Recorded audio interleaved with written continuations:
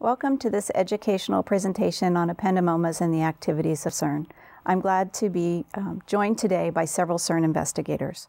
Dr. Gilbertson, can you tell us about how your lab is unique and how it will address some of the issues in diagnosis that we talked about before? Sure, thank you, Terry. So we've already discussed that ependymoma is a rare disease, and it's a disease which occurs throughout the nervous system and occurs in both children and adults. And so in terms of the uniqueness of the laboratory, I think one thing that's important is that it allows an intersection between the clinic and basic science so that we can try and progress some of the understanding of biology for patients. And that allows me to interact with pathologists like Ken and the clinicians like Amar and Mark, which is very important.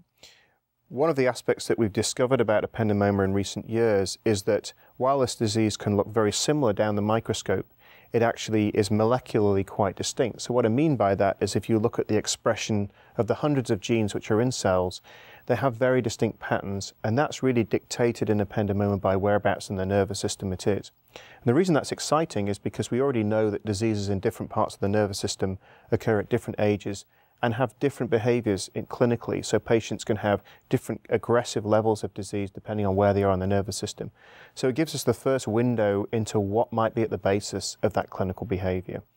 And so what we're doing is using our understanding of the gene expression patterns in these tumors to start to understand the basis of the disease. And so in practical terms, how do we do that? And I think there's two ways of looking at that, and I'll discuss some of them and then hand over to Ken, because I know he's doing a lot of that work as well.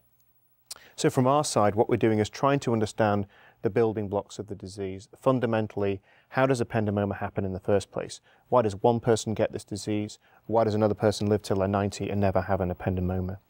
And so what we marry up in the lab is the connection between expertise and normal neural development. So how does the normal nervous system get knitted together? And in understanding that, applying that to understanding what we're observing in the disease and trying to work out what signal pathways, what genes are going wrong, if you like, are performing abnormally to make the disease happen. And we're doing that in two ways. One is to take a large amount of gene expression data that we call that's making fingerprints from patients' gene patterns in their tumors and applying that to normal patterns in development and seeing where things go wrong. And we can test that in the laboratory using various laboratory models which allow us to actually build ependymomas and look to see how they happen and do they look like the human disease. And that's really useful because then we can use those models to test new treatments. And then the second way of doing that is to take the patterns that we see and apply those to patient samples already to ask, do those patterns relate to whether a patient will respond to a treatment or not, or whether this patient will actually live for 50 years or have increasing needs for therapy as they go through their disease. And that's a really important part that Ken's doing. I'm going to let Ken talk about how he's taking sort of really state-of-the-art work in diagnosis and gene expression patterns to apply it to that kind of system.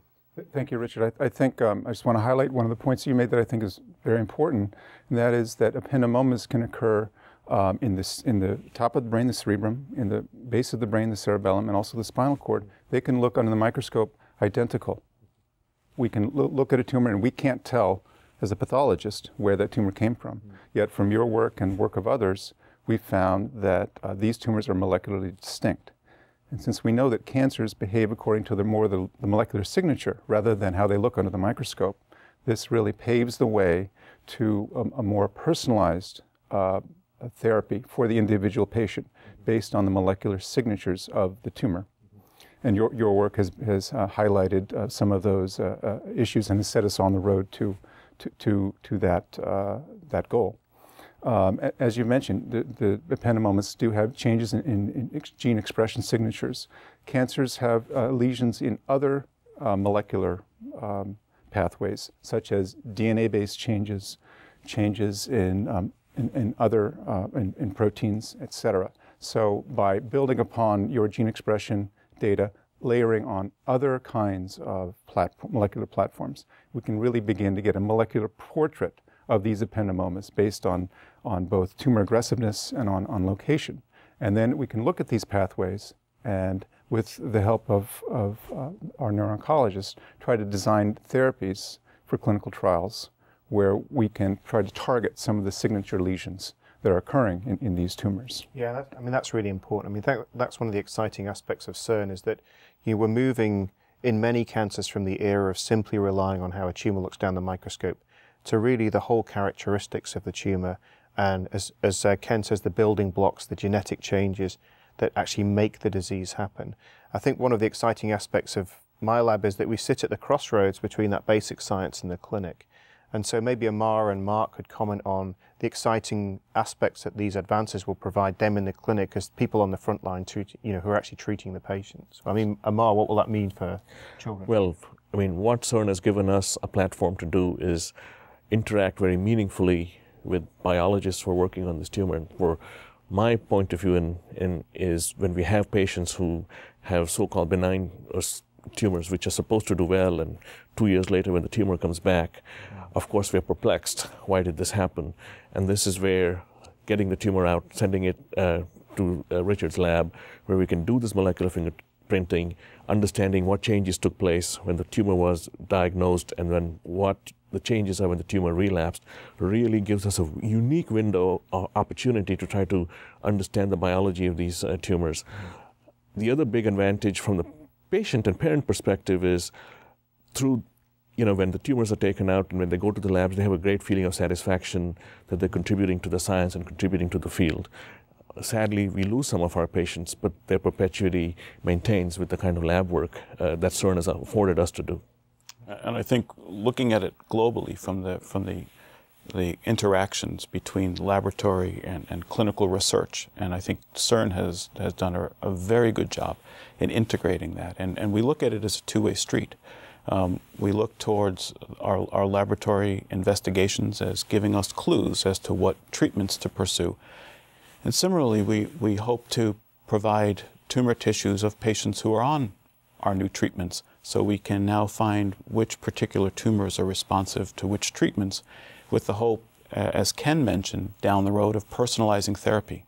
That you start off with a diagnosis of ependymoma, but we don't stop there. We say it's ependymoma with the following features, and we know from our work that it's likely to respond to this treatment, but unlikely to respond to that treatment. And by allowing us to enrich that patient population, we increase our success rate dramatically. But it's only through this back and forth, this interaction, that we'll ever get to that level of personalized care. And that's a really important point, because a lot of the work that Ken and I have been doing in the lab has really been looking at samples that have been collected retrospectively. That means patients who've previously been diagnosed, we've got collections of their tumors and we can look at it. And we can make very clever observations based on gene expression patterns. But what we need to do is test that prospectively. In other words, patients in the future who have been diagnosed, does this actually mean anything? And we then go back to our colleagues like Mark and Amar and say, look, we found this change. Does it mean anything? And as their patients are being treated and taken forward, we can test those. And so that two-way conversation, like Mark alluded to, is really, really important.